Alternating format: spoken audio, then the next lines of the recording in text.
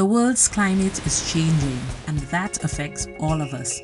Storms are becoming increasingly intense. Periods of intense drought and heavy rain stress farm animals and destroy our crops. Higher average ocean temperatures kill our coral reefs and change the migratory patterns of fish. St. Lucia contributes only 0.0015% of global greenhouse gas emissions, but is doing its part, along with countries around the world, to reduce the emissions that are warming our world and changing our climate. These efforts are called mitigation. But decades of emissions have already changed the climate, and the greenhouse gases in the atmosphere today will increase average global temperatures even more. We need to adapt, that is, do everything we can to prepare for and respond to the actual and expected negative effects of climate change, and everyone has a role to play. We need to protect our crops, build homes that withstand storms, and keep our drains and waterways free of garbage to help us recover or bounce back from climatic events. Learn more about the Government of St. Lucia's National Adaptation Plan and the steps you can take to protect yourself and your fellow St. Lucians.